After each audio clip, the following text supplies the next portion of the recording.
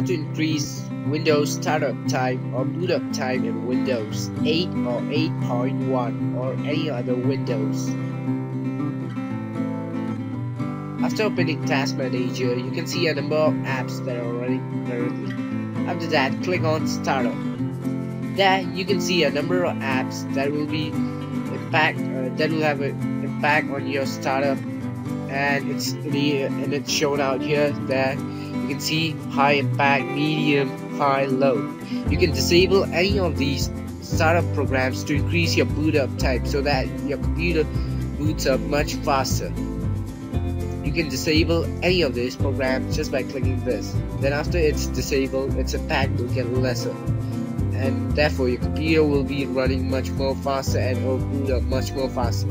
Thank you. For more videos, visit www.the360fun.weebly.com or www.youtube.com/user/the360fun.